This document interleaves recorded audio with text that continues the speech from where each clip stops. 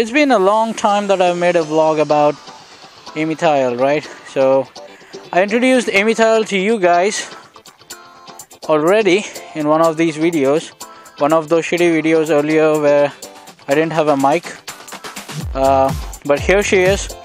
This is 2015 and that's my bike, Yamaha, completely in stock, and pretty much no changes except some DIYs, no modifications, no changes. We have, however, accounts of two crashes in this year, and that's the fairing that is gone. That's the fairing that is gone from the first crash. I already replaced all these parts, and it so happened that a person in his car or in his cage rear-ended me while I was taking breakfast. So now he's damaged these fairings again, and I'll have to wait for those fairings again to come up. So that's that.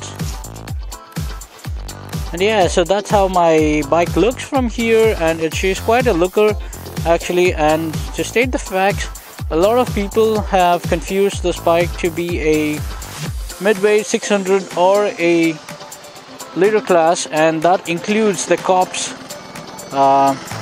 in my locality who think it's probably a leader class. Also, some of my friends who know the R1 and the R6 kinda actually get confused looking at this. This is called the R15. However, if R1 is 1000cc, I've been asked by a couple of people if R15, so this must be 1500cc or something. But everybody in India knows R15, but outside it's quite a confusion, and it's not a 1500cc. In fact, this is just an entry class 150cc mill, pumping out 17 bhp. That's right, just 17 bhp from stock. Why am I saying this? Alright, I'm saying because 2015, guys, 2015 HeartBrokenBiker is gonna concentrate on a lot of mods for his bike and probably try to get more performance out of this bike, probably improve the bhp, probably improve the handling. I don't know, I have to really work on this for this year and convert this bike into a complete track, although it is quite a track tool already, but I think it needs quite some more mods to be serious on the track.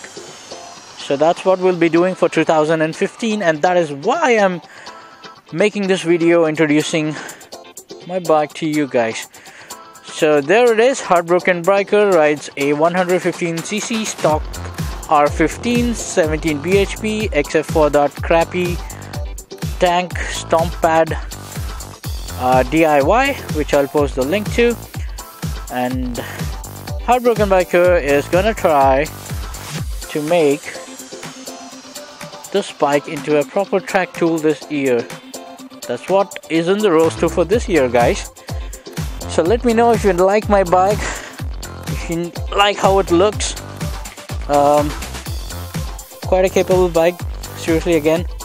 And do leave your comments if you are a fan of R15 or R15 V2. Do leave comments and let me know. Signing off, HeartBrokenBiker. See ya.